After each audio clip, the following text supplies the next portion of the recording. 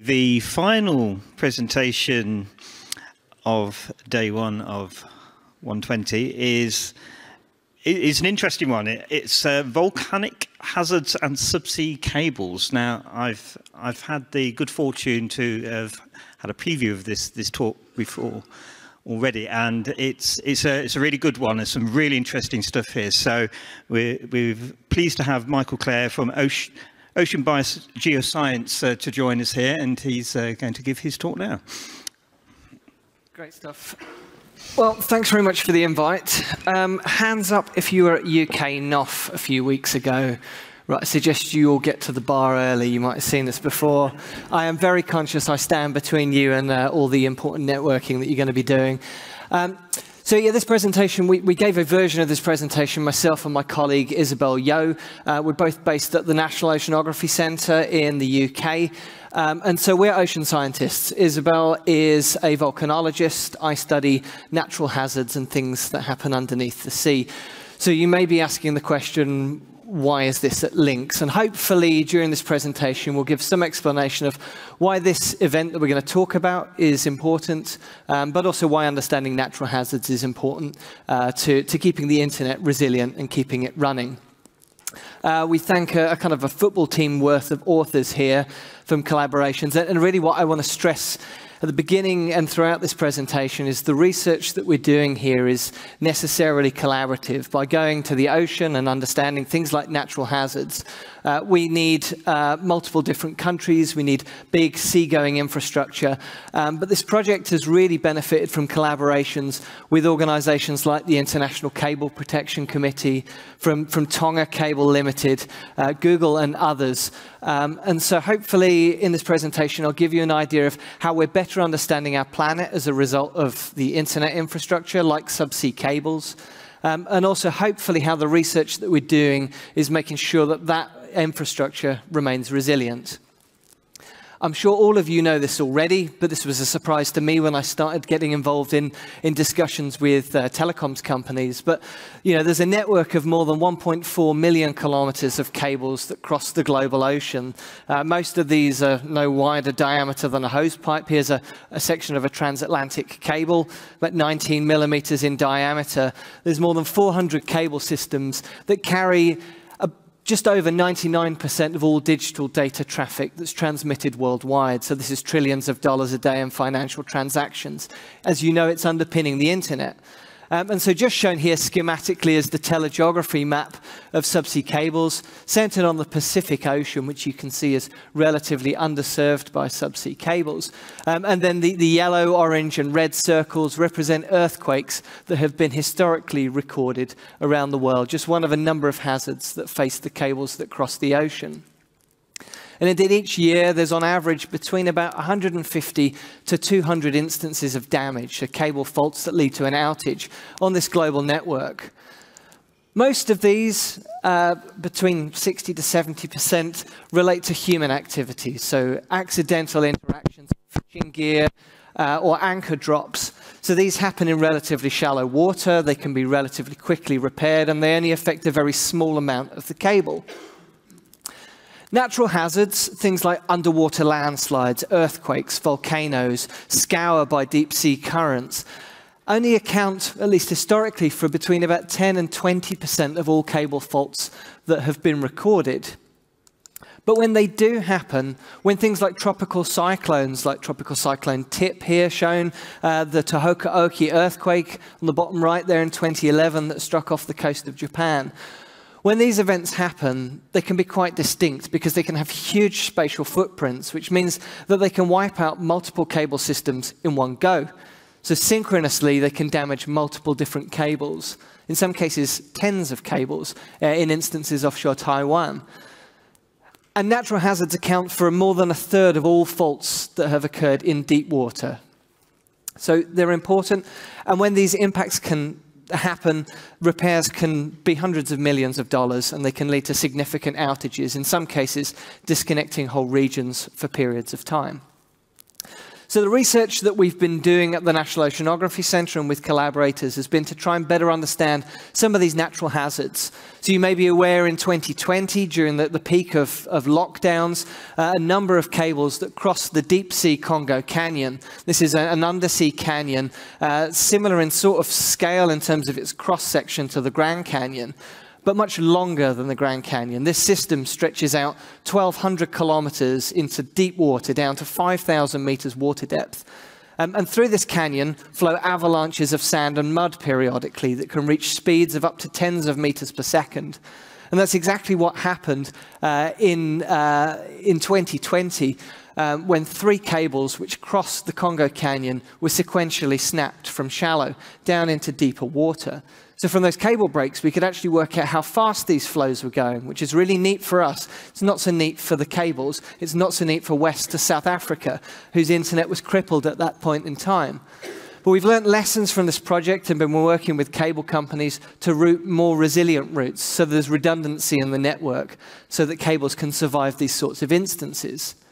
And obviously conditions are changing as well. We know that global warming and climate change is not just affecting the temperature, it's affecting seafloor currents, it's affecting the frequency and magnitude of the sorts of flooding events that cause these cable faults in the Congo Canyon. It's also changing coastal erosion and sea level rise, which can affect cable landing stations in different places. So last year we published the first global review of looking at the future impacts of climate change that might be felt over the engineering lifetime of a project over, say, the next 25 to 40 years. But I'm going to jump from that. Most regions, however, and this was a surprise to me thinking about how big these natural hazards can be, actually that global network is remarkably resilient, and that's because the industry's been doing an awfully good job. It's been experiencing these sorts of natural hazards all the way back since the late 1800s, when the first cables were laid across the Atlantic. So the industry has learned there's redundancy in most of the network, there's ready access for most regions to repair ships, and for many regions, there's sufficient replacement stocks in place. So for these reasons, the network is largely highly resilient. But some areas, some locales are an exception, and the South Pacific is one of those specific areas. So again, here we just show the schematic telegeography map. And then we're going to zoom in here, we're going to take you to Tonga.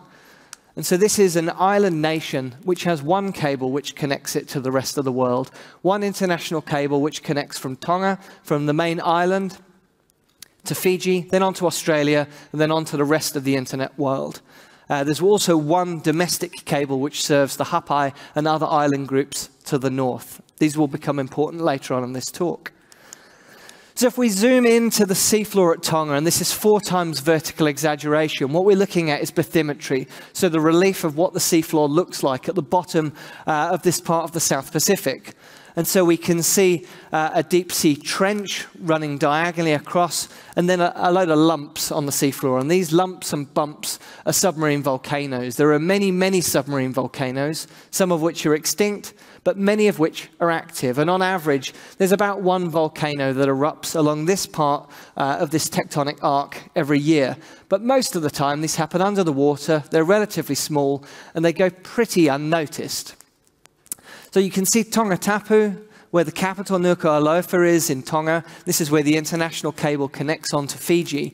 And then you'll see the yellow rectangle and arrow pointing to a volcano which became famous in 2022 in January, Hunga Tonga, Hunga Hapai, which fortunately for me has now been renamed Hunga Volcano. So that will make life a lot easier in this talk.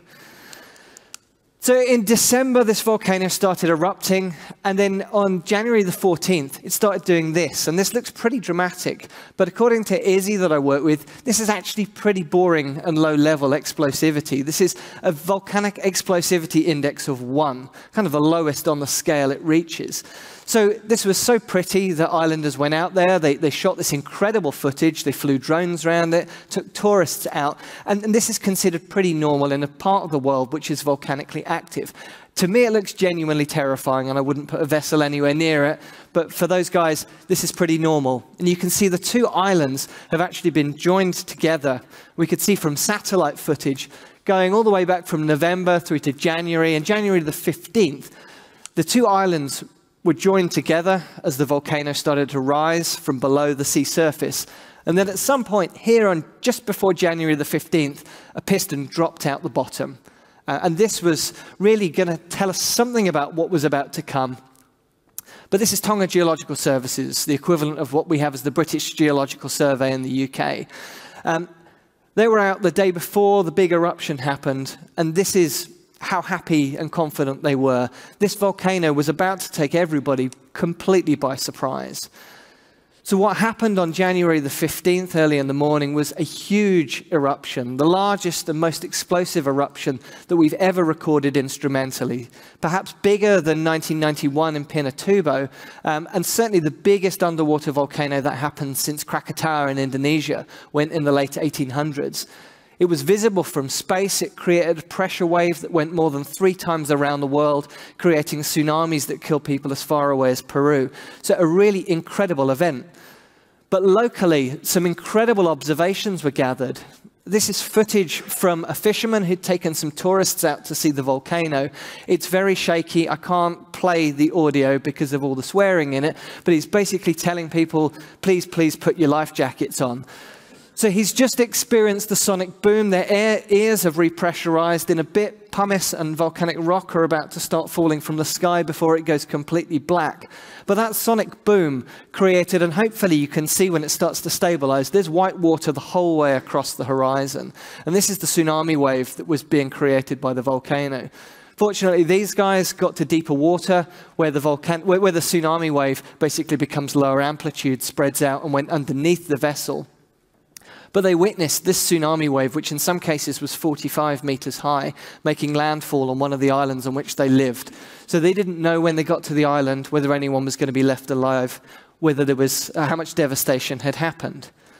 Fortunately, the initial tsunami waves which were generated were relatively small waves. So there's a remarkable amount of smartphone footage that's available from this eruption that's giving us a really great insight into what happened during this event. So here we can see these are relatively small tsunami waves. The tsunami warning system went off. The week before, the South Pacific had held a South Pacific-wide rehearsal of the tsunami warning, so people were really, really well prepared for this event. Unfortunately, only 2 lives were taken. But ash is falling, they've gone pitch black, there's car alarms going off because of this pressure wave, and in the middle of a crisis, internet stopped. Complete blackout for the internet. And so if we look at the internet traffic, the typical average internet traffic shown in grey here, you can now see the blue line, pretty much it goes off a cliff edge and then flatlines. And it flatlined about 1 hour and 15 minutes after that big, massive eruption, not synchronous with it. And this was hugely important. So this cut Tonga off from the internet at a really critical time for disaster response. It was impossible for people to know outside of Tonga how they could deliver aid and get that in. It was impossible for people in Tonga to ask for how they needed aid to be delivered. There were warning systems going off on certain islands that people couldn't contact, and people couldn't get in contact with their family and friends to see even if they were still alive. So this is how reliant people are on this infrastructure. It was 4 or 5 days before low-level satellite coverage kicked in and people could start to make fairly rudimentary communications, less than 1% of the bandwidth that they'd previously been experiencing. And it took 5 weeks to repair the international cable that connected the main island of Tonga to the rest of the world. And so this is remarkable. And the only repair ship that was available in the area was in Papua New Guinea.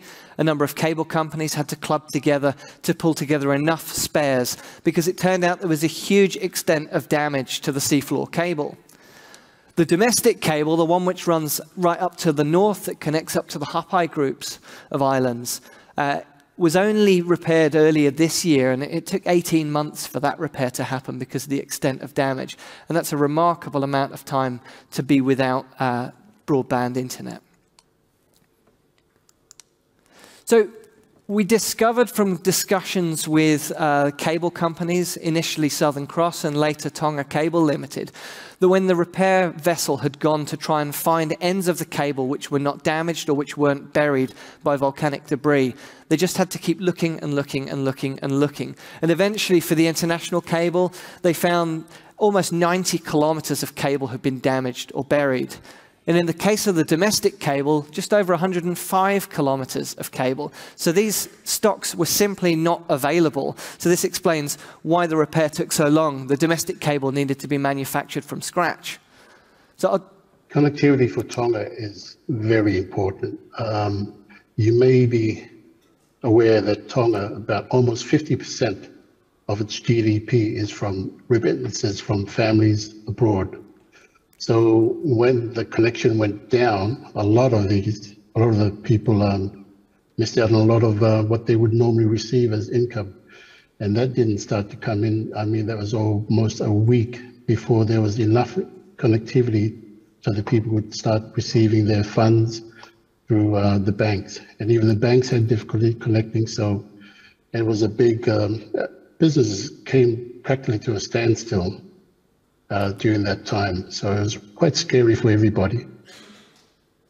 So Subsea was out on the golf course at the point at which the tsunami alarms were going off, and he did at least finish his game of golf. But the point that he's making there, I think, is a really important one. Like, more than 50% of Tonga's GDP comes from remittances that are sent from abroad. Businesses couldn't transact. This was a huge deal.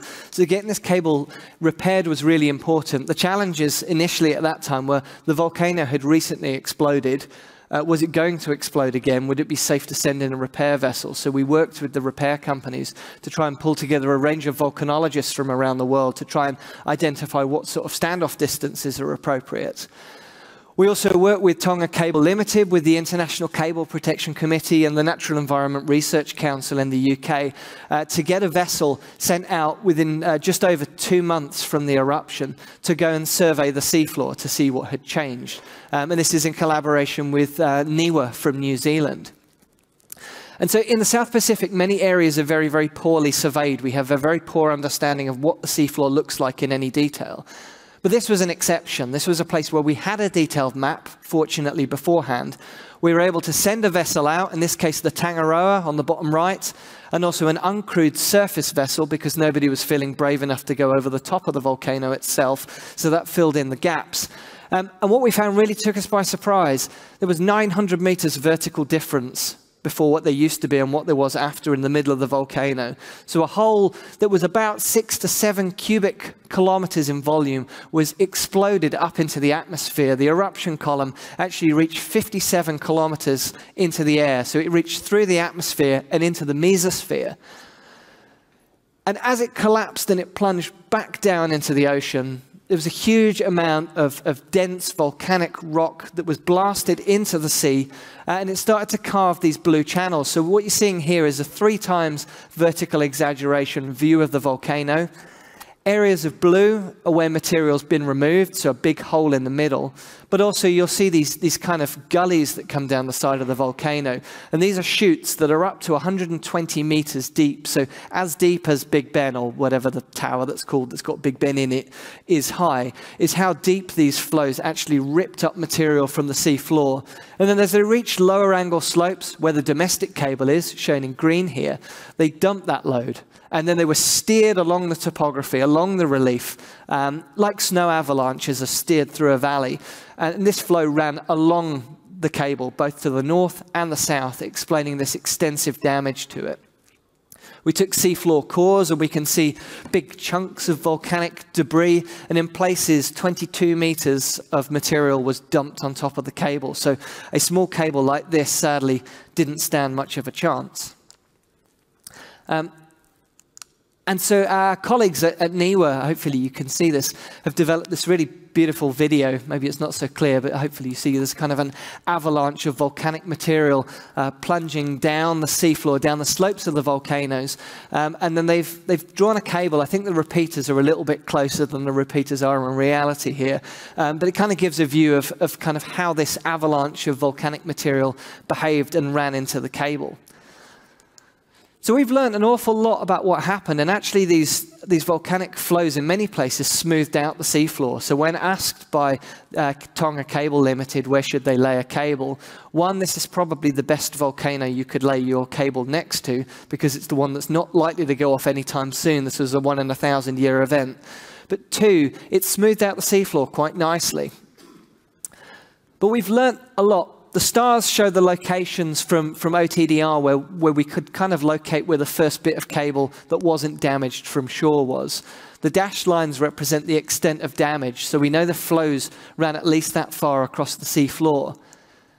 But we can take the timing of when materials dumped into the ocean from the volcanic eruption, the timing of the cable breaks, and the distance from the volcano to the cable. And then we can start to work out how fast these flows were. No one's ever made measurements of volcanic flows on the seafloor before, so this is a really unique opportunity to do some exciting science. And here, depending on which flow pathway we take, we reach speeds of up to 122 kilometers an hour. So that's just over 70 miles per hour. This thing was going incredibly fast.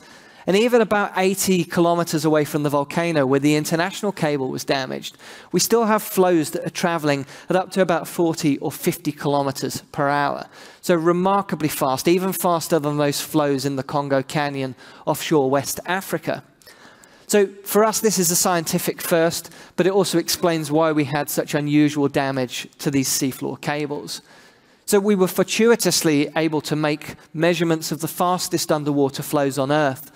And when we compare these to flows that were triggered by underwater landslides or earthquakes or river floods, these are much, much faster. And we think this is because you've basically got a huge flux of very dense material that's fired like a cannon into the ocean. It hits steep slopes of up to about 45 degrees in places, and it finds this sweet spot. This is basically where flows go as fast as they possibly could.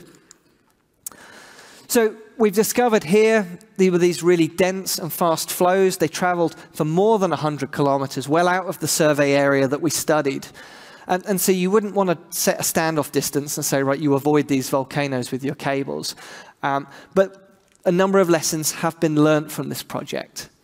Certainly getting better mapping, and not just mapping the seafloor once, but repeatedly mapping the seafloor will allow us to identify areas that are potentially more hazardous than others, areas where volcanoes or landslides are actually initiating.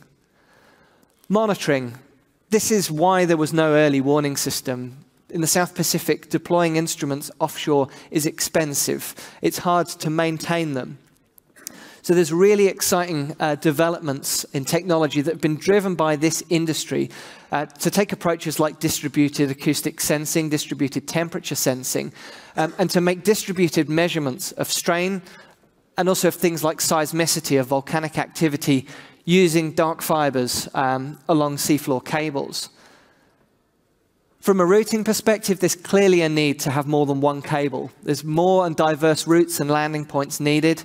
And certainly increased investment for these sorts of systems in backup low-level satellite communications, particularly if you don't have significant stocks of cable. I do want to stress that volcanic hazards for seafloor cables are a very small percentage of the cable faults that happen. But when they happen, they can affect extremely large distances of cables. In the case of Montserrat in 1997 in the Caribbean, the cable landing station was abandoned and completely destroyed by pyroclastic flows. And it was just over 20 years before fiber was reconnected to that island. So these volcanic events like Krakatoa in the 1800s, which damaged the only telegraph cable in the area, can have long-lasting impacts. And here I just show in stars some of the instances of volcanic hazards that have damaged cables around the world, particularly focused on the Caribbean, the South Pacific, but also others around the Azores and Indonesia. So that's pretty much all I wanted to say. I know you're all thirsty, but I did want to highlight this. So I think this is really neat. I talked about the use of distributed acoustic sensing to basically create seismic monitoring networks so we can monitor things like early warning for tsunami and earthquakes. This is a really exciting data set which is being streamed live now if you use the QR code or just search DAS and Iceland on YouTube. You've got a live stream waterfall plot in Iceland that's actually capturing volcanic tremors and earthquakes in real time, which is being used by the scientific community and the local Icelandic government to really try and augment the existing seismic monitoring they have. And hopefully this sort of system, which can be deployed on a dark fiber, on a commercial system, can now be used to really improve disaster warning for remote island states and indeed around the world. So I think that's all I wanted to say. If you want to catch any more, we've been covered on the BBC News and they did a really nice write-up of it. Apologies that Izzy couldn't be here. She's in the middle of the Atlantic drilling hydrothermal vents and submarine volcanoes. So far more exciting, I think. Anyway, thank you for your time and thanks for the invite. Thank you, Michael. Do we have any questions from the audience? Yes, I see a couple of hands already over here. Yes. Can we get a microphone over there? Hopefully they've not been saving them up since you came off. Yeah. Hi. So in one of your slides, you mentioned around like things to improve by increasing low-level satellite connectivity. But I assume actually during large-scale volcanic eruptions, which feels a bit of like a euphemism, but surely most satellite systems don't deal very well with thick snow, let alone flying rock. And so surely it takes quite a few days for those systems to even slightly become viable again, because if they can't penetrate snow, they're not going to be able to penetrate rock in the air. For sure, yeah, and it's one of the reasons why it was 4 days before the network could kick in. I think that the challenge was that there just simply wasn't sufficient capacity on that network when it did kick in. But yeah, there's going to be that issue, and other issues manifest in other ways for different sorts of hazards. In Haiti, for example, when the big earthquake kicked in, I think 2010, a huge amount of land-based infrastructure, towers, etc., were affected. There's also other knock-on effects like disturbances to power infrastructure, air conditioning units, and those sorts of things by ashfall. So volcanic hazards are particularly insidious because of all the impacts that they can have. Just a very quick question. There's such things as mid-Atlantic ridges and the like. How exactly were we supposed to run fiber cables over effectively an active volcanic ridge?